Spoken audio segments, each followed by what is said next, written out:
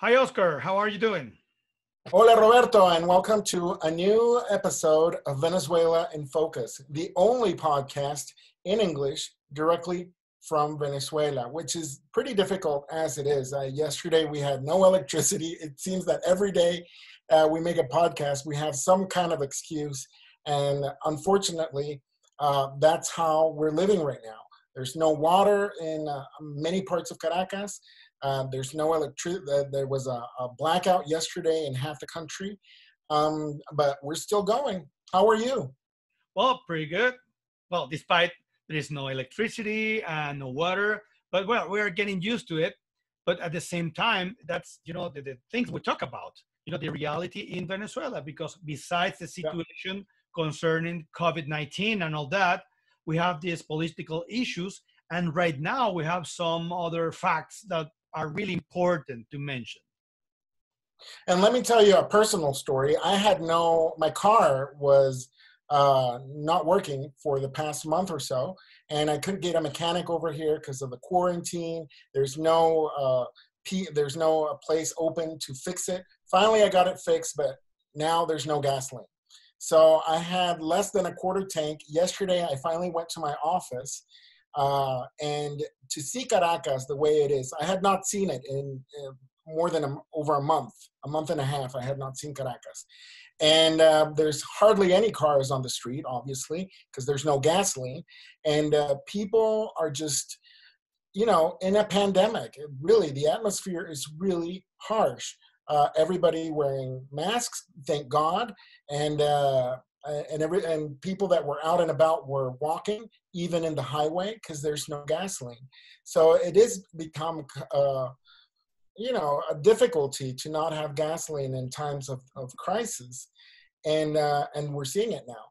But fortunately or unfortunately, I don't know what to say, our numbers are low in terms of people infected and deaths. And even though most of us are not believing what the government is saying, we don't really have a notorious crisis with funeral homes or cemeteries or deaths like in other countries in Latin America. And I suppose we discussed it in our last podcast. It's because we had not that many people coming into Venezuela before the pandemic sprung. Well, I was reading a news really, really interesting because they were saying that probably the virus and the effects were around November and December from last year. Have you read about it? Yes, actually, there was a story from Deutsche Welle about a group of French people that had come from Wuhan in October, and they had experienced symptoms very similar to COVID-19 and had recovered. Maybe some people even died and they didn't even know that it was because of COVID-19. Well, it's interesting because I remember in December I was sick. I was 2 weeks in bed totally. I couldn't move. So probably it wasn't. I don't know. I recovered because I stayed home during the 2 weeks without going out and anything. So probably who knows? It's really interesting and weird. Yeah, it is. Well, this year even, I've been sick as well many times with colds that were very odd because of how long they lasted, and it's just been very, very weird times we're living in, and that's a lot to say for us Venezuelans because we've been living very weird times for the past 20 years. But this, I think, is the weirdest. It is. It is. See, Oscar, there are two issues, two facts that I want to talk to you about it, and probably to discuss so the people from outside Venezuela could understand, and probably people from here.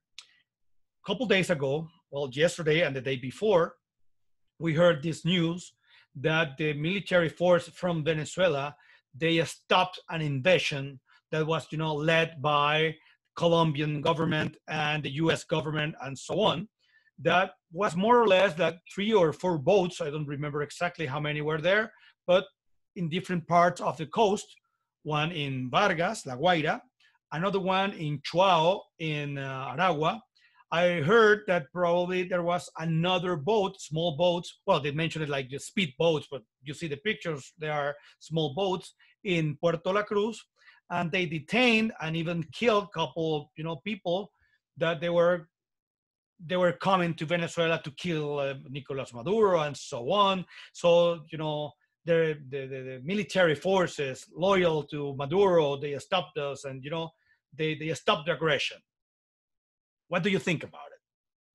Well, speaking of weird, I mean, we don't seem to shed that cape off of weird stories and news stories, and this especially coming out this week with ex-Green Berets from the U.S. coming into Venezuela to oust the Nicolas Maduro regime. So they were caught in La Guaira, and one was caught by fishermen in Chihuahua, and that was pretty interesting itself, one of these boats. Now, this is led by Silver Core USA, which is a security company based off in Florida, managed by, I forgot his name. He has such a weird name, Goudreau. He was interviewed by Patricia Poleo, which is a very controversial journalist, if I may say so, in Miami, Venezuelan. And apparently this covert operation came in boats, in little life rafts of boats, to oust Maduro, and they were caught.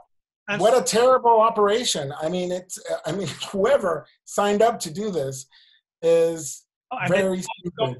And that's come from Colombia, no? From that raft. Yeah. Well, very stupid. Whoever. I mean, I feel sorry for those Americans that got caught, but they were very stupid, very dumb, really. What I see is probably all this a show. It is a sham, totally. Really, really. I don't know. I don't find even in Spanish, my mother tongue, a word for that. But in order to understand a little bit what's going on here, I think the word is unbelievable. It's unbelievable that this has happened, because the amount of idiocy or stupidity in these people is so great that you cannot say, I believe this. So it's unbelievable, but it is credible to a certain extent. Yes, but on the other hand, we have a real situation that there are some guys that were stopped, some of them were killed. There were some guns, probably, they were not theirs, probably they were, placed there. There are some facts. And the idea is to see what facts could be true and what facts could be, being benefit, the situation and the news, the treatment of this could be benefited to whom. So before studying the particular facts from today, yesterday, and the day before, I think it's important to have some notions of situations like this during, the history, the past history.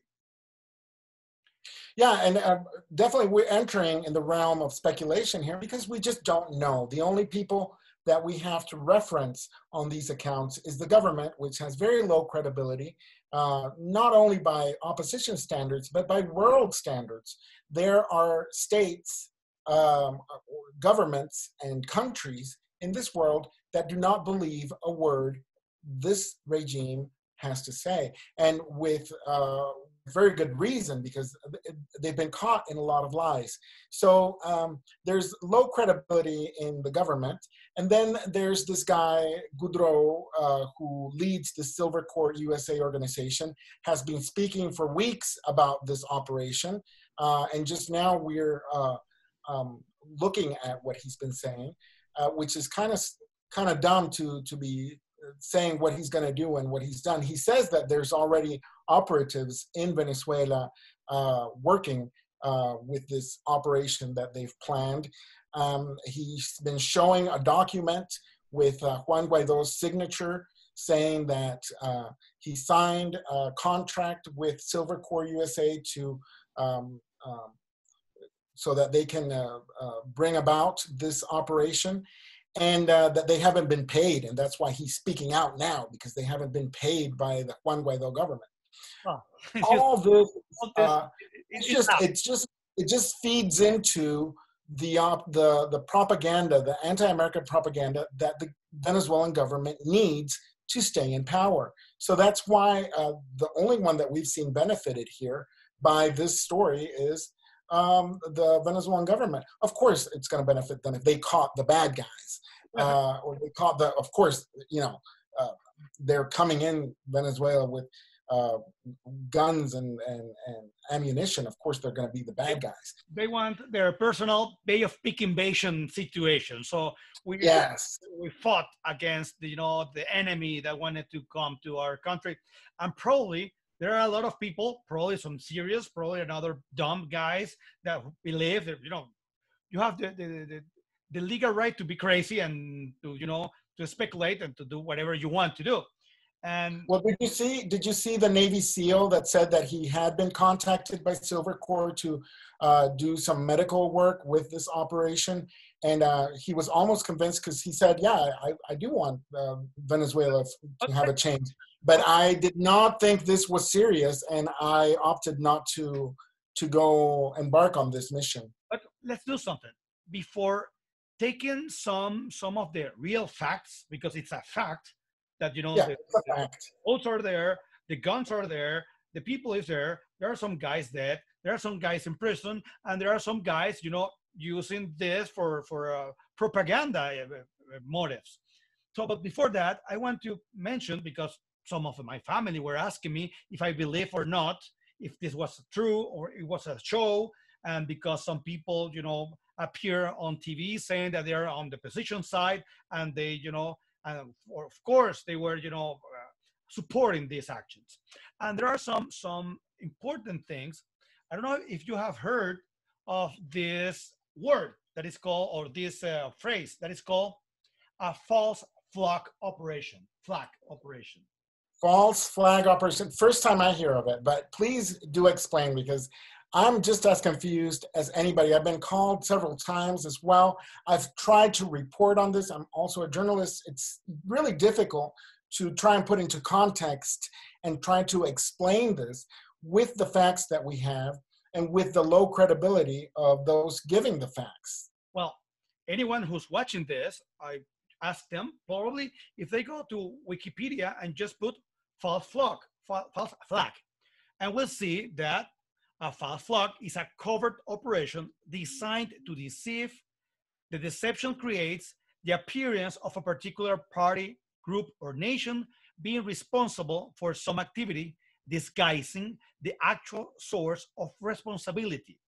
So this is, remember that this kind of, of clash of ideologies and political parties, and even in war, is not necessarily an open war operation. So you need, to have some covers. You need some intelligence, counterintelligence. Let's not forget about this guy, Cliver Alcalá, that he was, with some messages a couple days ago. And then, because he appeared like being, right now with the... Well, he's under the U.S. government. He's in prison over there, isn't he? He surrendered himself. He surrendered himself. Yeah, he handed himself in. Yeah. So, but at that moment, remember that he was, like at this moment, he tries to collaborate with the opposition and stuff. So we'll see that probably that one of the means of the regime to infiltrate the opposition to create this, situation. And some people could believe that they were doing, helping the opposition or whoever was going to be paid or whatever it comes. So probably was true, but it was created by the same regime in order to what? To see what we're seeing at this moment. A couple hours ago, and probably yesterday, I don't even know what day it is. The days go through and we don't know if it's... the days go by. This is crazy. Anyway, the first week of May has been quite eventful because of this. And yeah, it could be all a sham or a false flag, which I think it's a very interesting concept. I think some of that we saw also between Russia and Ukraine. Remember when they shot the plane down and nobody knew if it was Ukrainian soldiers, or it was pro-Russia Ukrainian militia. I mean, part of that fake news, fake but real but credible news, that's something that we have to be very careful with in this new era. And it benefits the government, the Venezuelan government, not only because they can increase their propaganda, their anti-American propaganda, but also because we're talking about this right now, and we're not talking about the 47 prisoners that are dead in the prison in Guanare, in the Llanos. And that's a very serious fact that happened this week as well. 47 prisoners died because they weren't given access to their families, and that's the only access they have to food, because they're not feeding these people. So apparently this is all alleged, because this is information that we get through different people. We don't know if the sources are credible completely. Excuse me, it's not coronavirus. But we also saw that in Petare, which is the largest shanty town, barrio, or favela, you want to call it. It's the largest one in Latin America. We have it here in Venezuela. Well, Petare has been for 5 days enduring gang violence between two gangs. Also, that goes back to the life in prison, because some prisoners were released because of coronavirus. These prisoners went back to their homes, they took out their guns, and they wanted to form their gang back.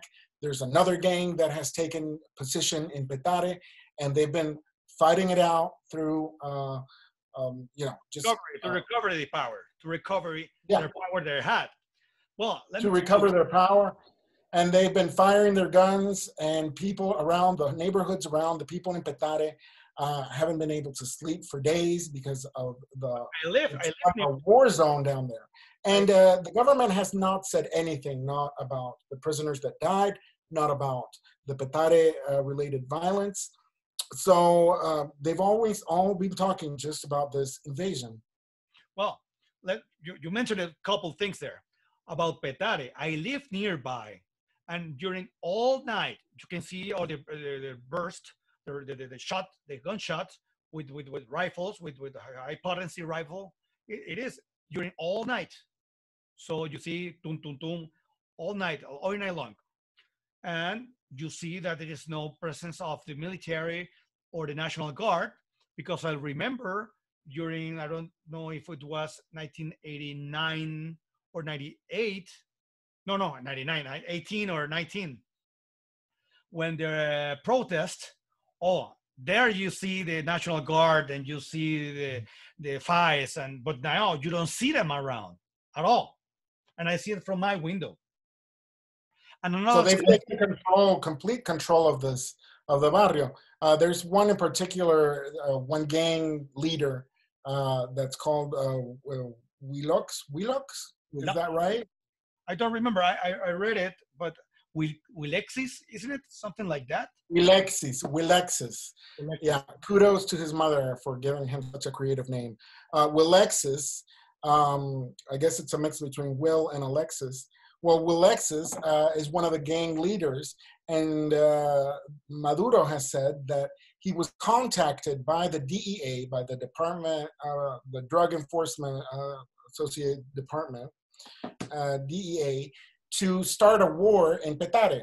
So now, after 5 or 6 days of war zone in Petare, we hear the president say, it's the DEA's fault that these people are firing their guns. We've gotten a lot of information from sources that say that this is gang-related violence because people were released from prison due to the coronavirus, and they're just wanting to recover their territory. Well, and that release from the prison, well, we're not going to talk about it. It was not perfectly legally done, because it wasn't done by the court. Well, we know all the situation about the prison and everything here in Venezuela, but it wasn't done with the due process of law. Yeah, and the people, I mean, they didn't release any of the political prisoners or petty theft. They released the bad guys, apparently. And here we thought, oh, delinquency is not a big of an issue now because bullets are so hard to come by and they're so expensive. And I guess we were wrong. There is a lot of bullets in Petare still. If they can keep 5 days shooting at the air and at each other constantly without any stop. There are. See, you mentioned it, another interesting thing that is Russia effectively know how to work these operations and these false flag operations. I've been reading here that even in 1788, they had a false flag operation. So they really know what they're talking about. They didn't really know how to deal with those waters. And let's not forget, and you mentioned it too, the Ukraine situation when Vladimir Putin, declared war in Ukraine. So there were some bombings on some buildings, some residence buildings. They were planted by the same regime. Yeah. So we'll see that modus operandi works in here. Another thing that is important to consider is who benefits, to whom benefits all this. And when I mention it, all this is not only the supposed or the sham or infructuous invasion, but all this media preparation, all this show, all this, the guys tied up saying that the Guaido didn't accomplish the payment of the services contracted. And kudos to the people that are behind this, because they have some imagination. I mean, it's just like right out of Hollywood. It's like a movie operation, really. But the only one that benefits is the government. And let me say this, I am very worried right now because this gives leeway for the government to persecute opposition leaders and journalists. Anybody that is against or critical of the regime or their actions, or even calls them a liar, is subject to persecution. So I see a much more dangerous Venezuela at this point. And, it was expected too, because they're cornered. They're cornered because there is no food, there is no medicine, there's no gasoline, there's no electricity, there's no water, there's no state. There's them trying to hold on to power of a country that has absolutely no institutions, just loyalty to a regime that has guns. So they're cornered legally. They're legally cornered. And I just see that the situation is just going to worsen in the next months and so. I guess, same that you're saying, it's going to be worse. And another thing important is to whom benefits this. And I was going to tell you that there was, and then I thought there is a Latin sentence, a Latin phrase that means that says cui bono. And what's this cui bono? I also asked people to search on it on internet. It's in English, to whom it's a benefit. It's a Latin phrase about identifying crime suspects. It expresses the view that crimes are oftentimes committed to benefit their perpetrators.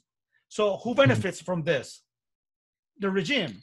So we have to put our eyes and our intentions to who gets benefits on this. Guaido gets benefits from this? Definitely. I'm expecting more chapters of this movie to develop because they need the scandal, they need the show. That's where they thrive the best, the regime. And journalists have to report on it because they are facts. People are doing this stuff and people are dying because of these operations. And if it bleeds, it leads. And we have to cover it. We can't shy away from it. It's hard to put it into context. It's hard to find a source to say who's saying the truth or not. But trying to make sense of living in Venezuela is a task that is very challenging. And I like to thank everybody that watches and supports this podcast. We are going to try and put out as many as we can during these difficult times. It's very interesting times. Yes, there are interesting times, and we'll see how all this develops. And well, we hope that it ended good. I like you saying. I guess it's going to be worse during the few next days, and we'll see. See, Oscar. Yeah. Well, And to leave on a positive note, this time I did prepare Venezuelan saying that we can translate into English. That's the one that I was asking you. That it has been tough, but at the same time, well, you tell us. Well, I've been thinking it's really difficult here in Venezuela to bring about change, positive change to what every Venezuelan wants, freedom and democracy and all that. So I'm just saying it's harder to bring change to Venezuela than to kill a donkey with pinches. Más difícil que matar burro a pellizcos. And I just find that hilarious because I can just imagine somebody trying to kill a donkey with just pinching him. Well, Oscar, I hope we can, finish this and upload it and, stream it. I do too. And thank you very much, Roberto, for doing this. Keep safe. And until next time, hopefully in a week or so. Perfect. See you then, Oscar. Chao, hasta luego. Ciao.